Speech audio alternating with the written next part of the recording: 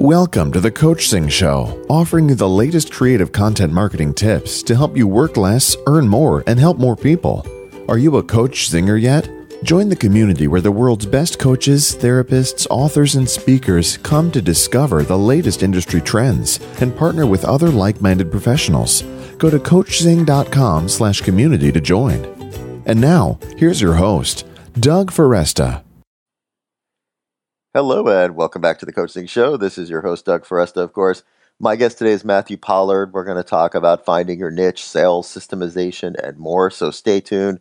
I know you get a lot out of this episode. I'll say a little bit about Matthew and bring him right on. With 5 multi-million-dollar business success stories to his name in industries as vastly different as telecommunication, construction, and nationally accredited education, Matthew has been characterized as true differentiation, niche marketing, and sales systemization powerhouse. Just like everyone else, he's had to overcome many hardships throughout his life, some perhaps harder than others. Due to a disability, Matthew had a reading speed of a 6th grader at the age of 18, resulting in introversion and an extreme lack of confidence. In 2007, he fell victim to a glassing to the face, which took 26 stitches, painful plastic surgery, and more than 5 years to heal. While others may have let these misfortunes hold them back, Matthew used them to learn and turned them into advantages that he now shares with others. Today, his acquisition strategies have been effectively used in obtaining clients from multinational corporations, award-winning franchises, luxury automobile brands, leading medical institutions and law associations, as well as National Olympic and Premiership football teams. His strategies have also gained huge market penetration in small to medium enterprise. One of many such examples was a new business that was starting in a highly competitive market and within just 3 years generated over 3,500 business clients. He's been the gracious recipient of the prestigious Young Achiever Award by Melbourne Business Awards and has changed the lives of more than 5,500 participants, from the hardworking solopreneur to executives in large multinational corporations. These accomplishments, which read like a lifetime of achievement, were all accomplished by Matthew before his 30th birthday. And his favorite saying is that you decide every moment of every day who you are and what you believe in, and you get a second chance every second. And I encourage you to check out, he has a brand new podcast that I definitely encourage you to check out, called the Better Business Coach Podcast. You can learn all about that and about Matthew at MatthewPollard.guru. That's MatthewPollard.guru. Matthew Pollard, thank you so much for joining me on the Coachzing Show. I thought where we could start would be to talk about the idea of a niche market, and why is it important to find a niche market? Well, I guess the simplest way to answer that is to talk about a story of one of my past businesses that I've worked with, and that really is that I worked with an education company, as I said, that was successfully acquired 3,500 clients in just 3 years, and most new education facilities take years and years and years just to get a few hundred clients, because people want to study with a place that provides them high levels of education and has huge amounts of credibility. So that level of success was phenomenal. And the reason why we achieved it is we went after a niche that nobody else was focused in. So as opposed to offering the message that everybody else offers to the group of people that everybody else markets to, we had a completely different message to a whole different demographic of people. And we created a whole opportunity of no competition for ourselves. Now, sure, people started to work in our niche about 12 months later, but can you imagine having no competition in any sort for about 12 months? It's an unbelievable opportunity for growth. Yeah. And look, I've done that. I've done that in telecommunications. I've done it in so many other industries for my clients. And the thing that I always say is, what can you do that other people aren't doing? Who can you sell to that other people aren't selling to? See, a common thing for most people that, if you like, especially technicians in their own business, they want to tell you what the industry is doing and what everybody else is doing. And that's what they do. They replicate that because they've grown up in that industry. And as a result, they just provide the same services that they've grown up in and that they've been used to providing. The problem with that is that they're also competing against the people that taught them, other people that were taught by other people. It's a horrible thing, and it forces you just to compete on price. So what's great about a person like myself coming in is a lot of the times I don't understand anything about your industry. So I learn about your products and the services that you offer. And I almost don't want to hear how you currently marketed it or who you currently sell to. What I want to do is focus on the possibilities of who it could be sold to and the possibilities of how it could be done. And generally, the ideas that I come up with are so different to everybody else. And what I've done through my courses and my training is I've helped to break that down for people so that they can start to look outside their comfort zone, which, as we know, that's where the magic happens, and actually start to target demographics that they may have never thought of before that could be so much more lucrative and so much more easily to grow in than anything else they've done before. One of the things that it's funny, I hear there's so much resistance in my experience of talking to coaches, speakers, and authors, and they have this resistance, and I hear this over and over again. I'd love to get your take on it, where people say, but if I choose a niche, aren't I limiting myself because now I'm narrowing it down to a specific group of people instead of everybody? Well, you've got two options. You could be everything to everybody, just like everybody else, or really nobody to no one. Or you can be somebody to a small group of people.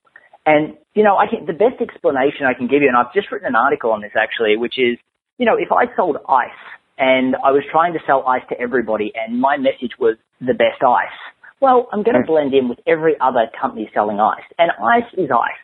So the price that you can charge for ice is going to be the only determinant on whether or not somebody uses me, unless I'm a very good salesperson and I've got a great relationship. And that's a whole other story. You can always get people that can sell ice to Eskimos, to use the pun. Mm-hmm.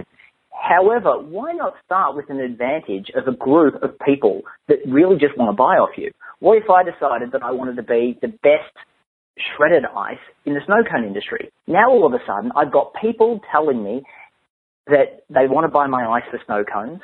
They do research on which is the best snow cone ice, and all of a sudden they're realizing that I'm the only one in the market that really specializes in this. Now I've got people calling me and asking me when I can provide my products and services to them, as opposed to sending an email out to 5 people, getting prices and just picking the cheapest one. What we're really trying to do is separate ourselves from the crowd, because if you can imagine, the crowd is targeting everybody, and there are 1 million people searching and there are 1 million people looking for clients. What I'm looking for is the 5 or 6 or 100 or 1,000 people that are looking for something more unique. And those people won't look anywhere else but me. There's no competition. There's nobody selling to them but me. That gives me such an advantage. That makes a lot of sense. Absolutely. That's such a powerful message for listeners and an important thing for us to keep in mind. You actually also touched on another piece, which was that people ask me is, how many people do I need? How big a following do I need to create a growth business? And so maybe you can say a little bit about that as well. Well, what's funny is that, I do content marketing and I've got a podcast like yourself, and I do all of that because what I'm trying to do is give back. But the real answer is, if you're truly differentiated, you don't need to go and have such a huge network, because you're not speaking to everybody and therefore trying to get noticed in the crowd. You speak to a unique group of people, and you've just got to look for where those people hang out. But secondly, I find that I get a lot of my clients from networking events, because I'll be sitting in a room talking to somebody like yourself, and there'll be 12 other coaches in the room. And when I say I specialize in differentiation and niche marketing and helping people stand out from the crowd, they're like, well, hold on a second, what do you do? Okay, that's not general coaching. Explain to me exactly what you do, because I've heard the same coaching story about how I need to systemize my business so many times. But what you're telling me is different. Talk to me about it. And all of a sudden, they're pushing me for information, and they're starting to tell me about all of their problems. I've got clients. Like, if I'm in a room with 4 people, I've got 4 potential clients, and I'm likely to close on a substantial number of those because they're hounding me. And you'd be surprised how many business coaches I have as clients just because they want advice on how they can stand out. People say you need to go and write a book to stand out, and that's fine. I'm doing the same thing, and I've got several books that are being published this year. However, that's a lot of effort without starting with the absolute basics of what is my unique skill.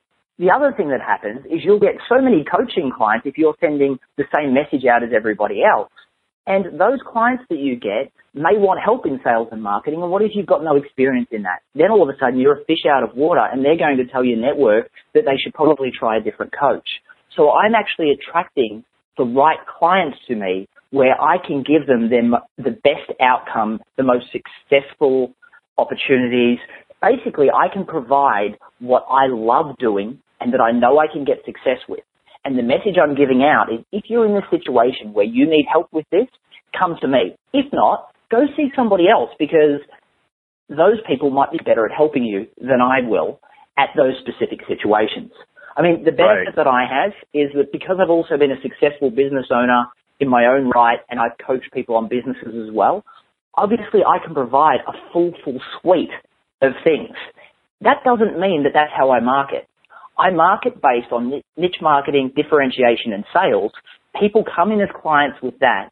And then what I do is I then give them the whole suite of back end, because the last thing you want to do is have a massively rapid growing sales business, yet don't have the systems and processes to support that growth. So you need to be able to coach across all of it. However, the first message I send is telling people uniquely what differentiates me from everybody else. And that's obviously very powerful, because I think of one of the biggest challenges in coaching is, to me, I think of especially the word life coach.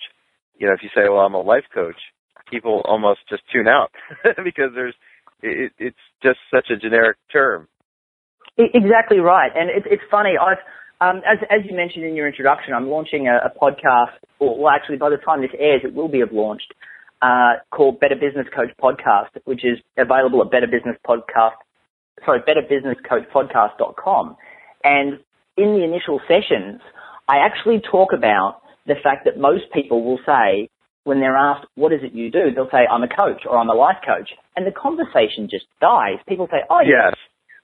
And, you know, sometimes they may have had a bad experience with a coach, or, you know, there's just no reason for them to continue that conversation. It's just, if you're a coach, I know that this is personal to you, and I know that you believe and you can help them in substantial ways. Just like an insurance salesperson can. That doesn't mean you want to talk to them.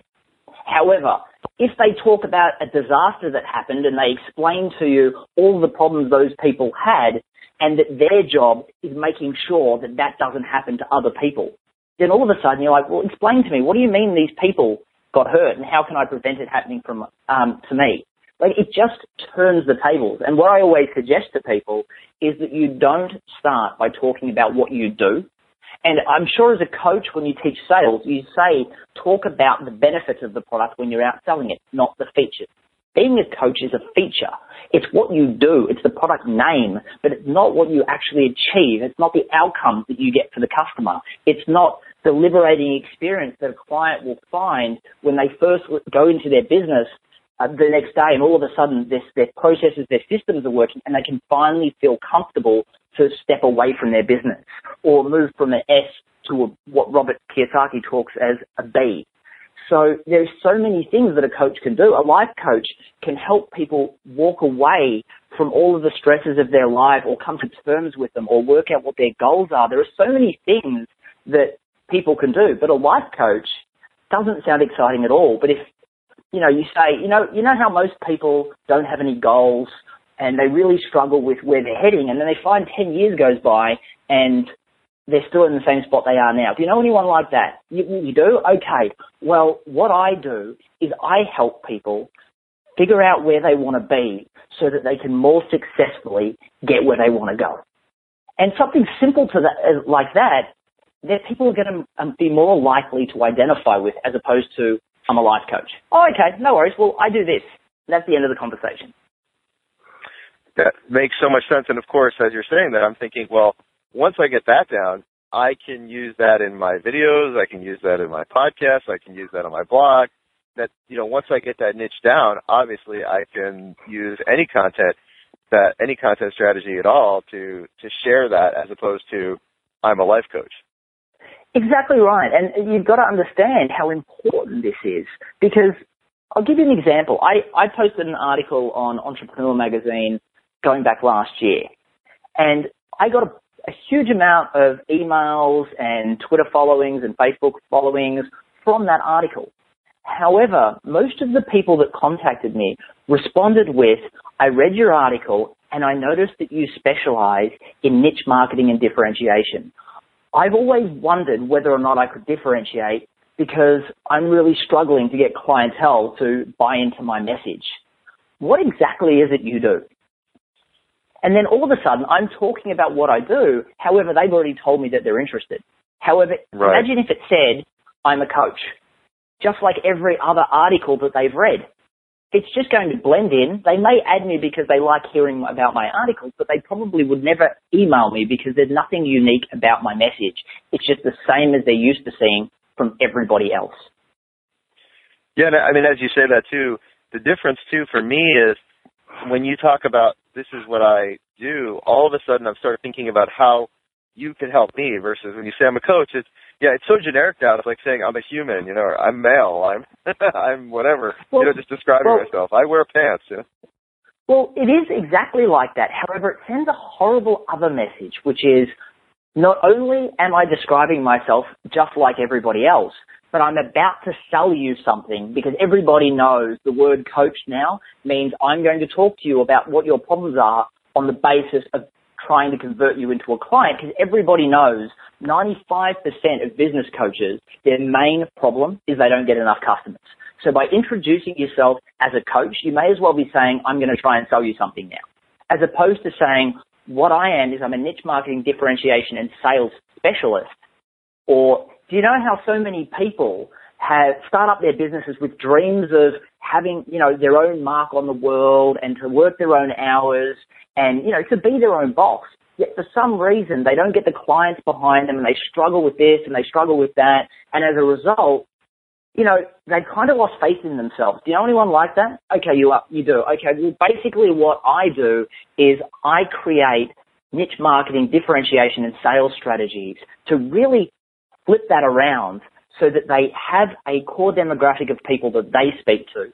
And when they actually get those people contact them, they have a locked down process as opposed to saying, I sell sales coaching I sell business coaching. Do you want to buy from me? Which everybody knows doesn't work, yet no one spends any time learning how to fix that situation. It's like they learn their functional skills for 10 years, yet when it comes to selling their products and services, which is the lifeblood of their business, they spend no time actually learning how to phrase those 10 sentences that they need to actually translate it into a customer.